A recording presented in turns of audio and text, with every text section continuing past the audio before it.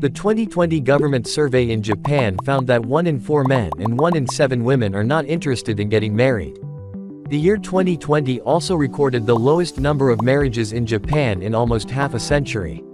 If this continues, the birth rate and population in Japan will decline. From 127 million people in 2019, it is projected to decrease to only 88 million people by the year 2065.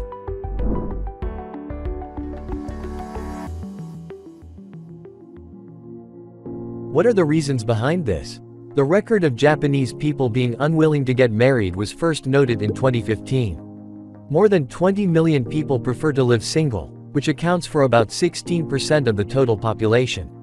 The number of babies born in 2021 also decreased by over 29,000 compared to the previous year.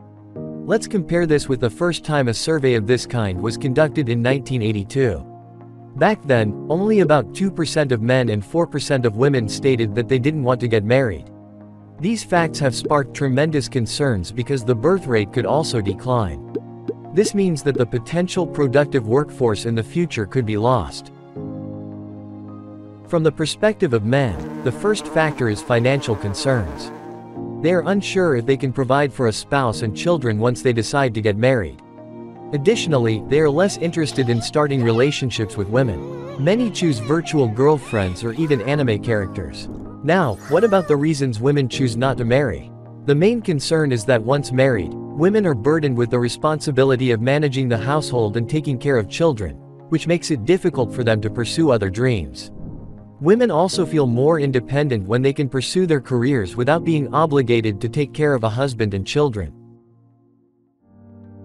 The Japanese government is surely not sitting idle on this. In order to attract its citizens to get married, the government is ready to provide a financial incentive of 15,000 yen for children of married couples. Moreover, the government is also promoting matchmaking agencies or matchmaking events to connect single individuals with potential partners. The number of such events increased sevenfold from just 1,000 in 2007 to 2019. Unfortunately, the marriage and birth rates in Japan remain low and continue to decline. Will this situation change in the future? Well, clearly no one knows what will happen in the future.